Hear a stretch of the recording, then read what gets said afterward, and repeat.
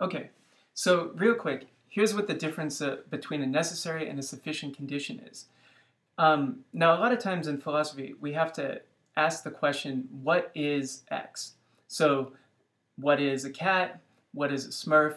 Or in the context of drug policy and the harm principle, we're going to need to know what is it for something to be a harm. Because if we don't know what something is, whether or not something is a harm, we can't tell whether or not it's covered by the harm principle.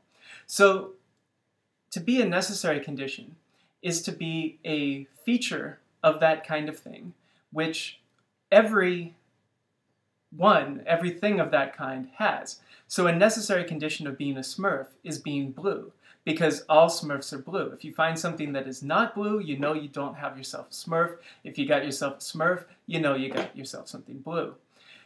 On the other hand, a sufficient condition is something that only members of that kind have. So being blue is not a sufficient condition of being a Smurf because there's all sorts of other blue things out there that aren't themselves Smurfs. If it was a sufficient condition, then anytime you ate a blueberry, you'd be committing a horrible, horrible crime against Smurfdom. And hopefully that's not the case.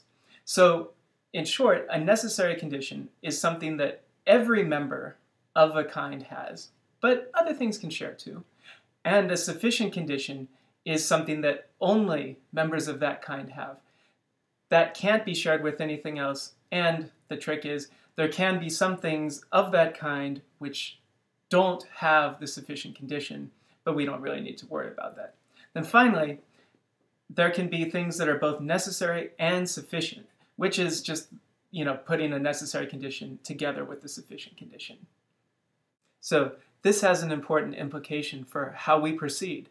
If somebody's giving us a necessary condition for something, that means that in order to test whether or not what they're telling us is true, you have to look for something of that kind which does not have the necessary condition.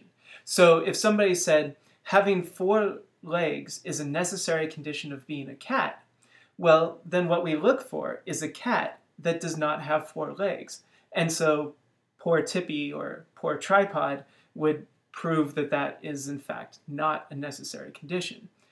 If somebody's giving us a sufficient condition for something, then the way we test it out is by looking for something that is not a thing of that kind, but which has that property. So if we said that having a tail is a sufficient condition of being a cat, well, we would show that that's false because plenty of other animals out there have tails. Koala bears, dogs, wombats, at least I think wombats have tails, fish, all sorts of things have tails, but are not themselves cats. So having a tail cannot be a sufficient condition of being a cat.